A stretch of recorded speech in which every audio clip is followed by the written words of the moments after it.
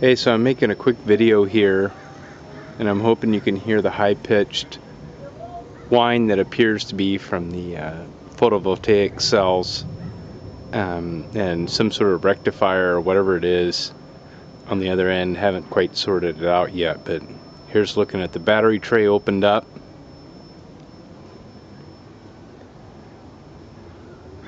And hopefully you can hear that high-pitched whine.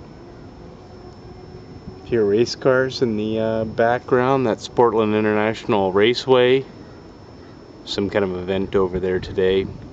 It's Sunday afternoon, so given that it's June, that's pretty normal. But if you give a listen real close,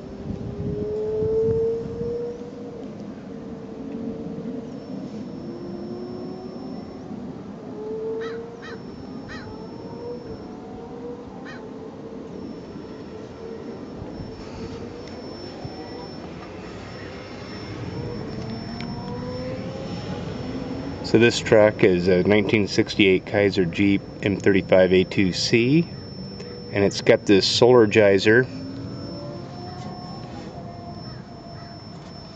in there, and that appears to be hooked up to the battery cells in some way. These of course aren't military batteries as they should be in this truck, but they are working for the time being, and one's marked 607, the other's marked 907. Terminals look generally like hell.